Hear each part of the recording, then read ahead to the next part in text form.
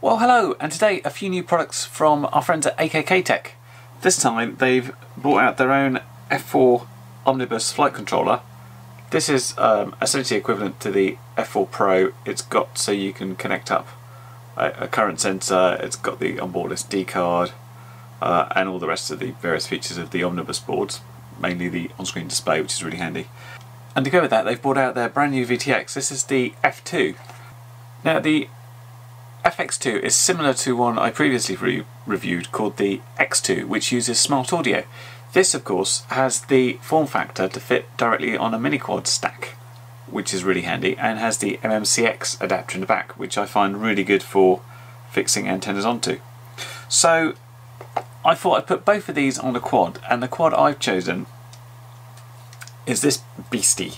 This is an X-Hover NXP 230 Pro or something, which it's gone through a few reconfigurations. It's never really been that smoothly. I mean, it's got reasonable motors. These are T-motor running at 2000 kV, so it really needs these 6-inch props.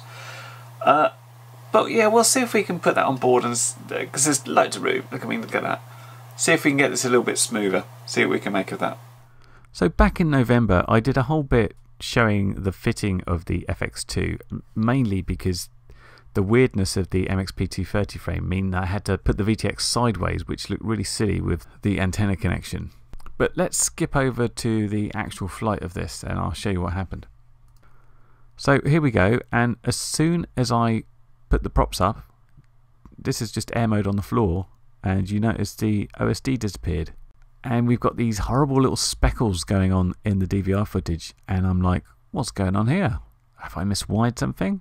And well, the answer was no. Having checked it through and did a bunch more fixes that I'll come to in a second, my conclusion was that I hadn't done anything wrong, but this was doing weird things. As far as a flight goes, it seems to be working fine. The F4 board's given a fairly good flight on this MXP 230, probably the best one it's had, but obviously we can't carry on with those.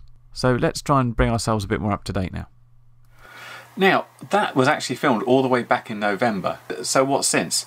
Well, I went in and I attempted to fix what I thought was probably a grounding issue, tried to bring the common grounds together, but I just couldn't seem to fix it. It was interfering, the OSD was going completely.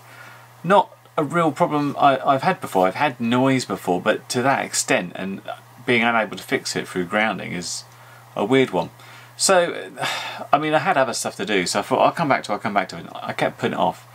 But then this little guy arrived. This is the Nebula 230, which I reviewed not long ago. And what happened during that time is the flight controller failed, and also the camera seemed to fail as well. And I thought, well, here's a good idea to swap some stuff out, because the VTX for that one wasn't particularly good either. So what I've gone ahead and done is I've put in the AKK F4 board and the VTX. And I've basically decommissioned the MXP 230. It's currently residing here in this bag of bits. So hence the X4R receiver on board, mainly because I'd run out of XM pluses. So yeah, this is now a bit of an AKK quad with the flight controller, the VTX and the antenna, all AKK, and the other stuff, basically a mix of the original.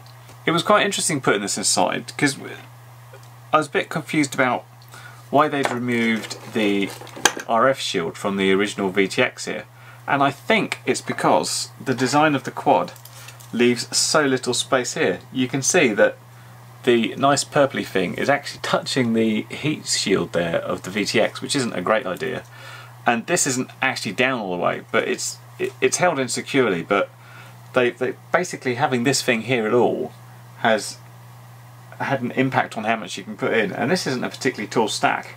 So I went with putting it in this rather than fixing the original, because sometimes it's like, well, is it the parts in that one or is it the setup? So it's quite useful to be able to move them to a whole set of different parts that you know fly okay on other stuff. It will tell you, is the flight control of the VTX that's dodgy, or is it the ESCs or the noise coming through from them?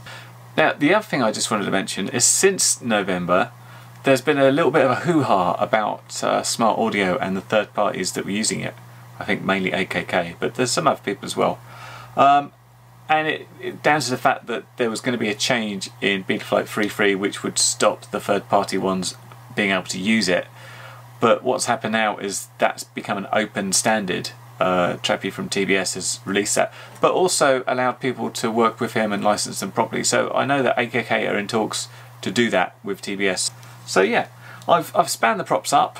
Well, I spanned the motors up, not the props here, and it looked okay. So we'll take it out and we'll have a flight and we'll see what happens. So off we go with a freezing cold, windy day at the field. But let's see how this does.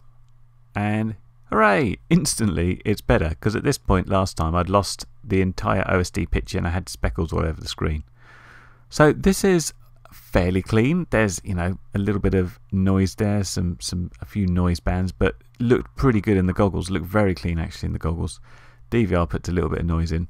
But yeah, it's all going nicely now. That's much better, isn't it? It just goes to show that sometimes it's a weird combination of bits.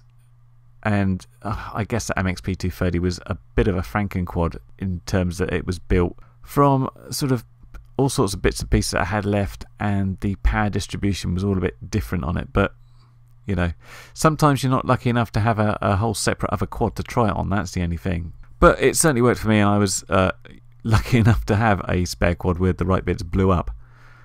So this is flying okay. I've noticed there's a few little twiddles under when I first put the power on. There's a bit of a twitch which needs sorting out. I also had a problem where the camera was initially loose. You can see that the propellers are a bit high up the screen there, and that needs sorting out. So why don't we skip over to the second flight we did and see if that one's a bit better. So having tightened the camera up and moved it up a touch, I've just been checking out the smart audio features, and they work great. That's very much similar to the last smart audio version I reviewed, except this time of course it's on a nice stack that will fit in your mini quad a little easier. I'm running this on 200 milliwatts on F1, which is my normal thing. So let's pop this up in the air again and just have a bit more of a fly around, see if the props stay in the right place in the screen here. Now I must say I'm not too much of a fan of the 2.8mm lens. I'd like to see a wider one. I go all the way down to 2.1 if I can, but you know, at least 2.5 and 2.3. It'd be great if AKK could carry those options, because as far as the camera goes, it does good. I mean, it's a pretty cheap CCD camera, and it does okay in these conditions. I mean, these conditions aren't bad, but the camera does good, and it's got a nice wide dynamic range and handles things fine. Because it's 2.8, I'm always a little bit worried about pointing the camera up too much, because of course I want to be able to see the ground when I come into land as well. But as far as flying about goes, it feels perfectly normal and natural. You can kind of tell that it needs a bit more up angle if you're sort of going around doing a big turn and then putting power on to go forward, and you end up going up more than you want. So it's always a balance, that bit. But yeah, it's all good. A nice little combination, I think. So I'm happy to say the Nebula is flying okay. I've got a couple of tweaks to do on the PIDs here to get rid of that wobble under power. But yeah, the F4 board works well, the VTX works well, and is in a nice stack formation there, which will be nice and easy. The camera, as I said, it's camera's fine. I would like a different lens, and the antenna works well. So you can check all the bits on AKK. I've put some links in there. And of course the Nebula came from GearBest. Of course now it's half Fury B and a half AKK now. I don't know what to call it. The AKKB or the Fury AC. Who knows? Anyway, that's me for now. I'm glad I've got that going again, and I will catch you in the next video. Bye for now.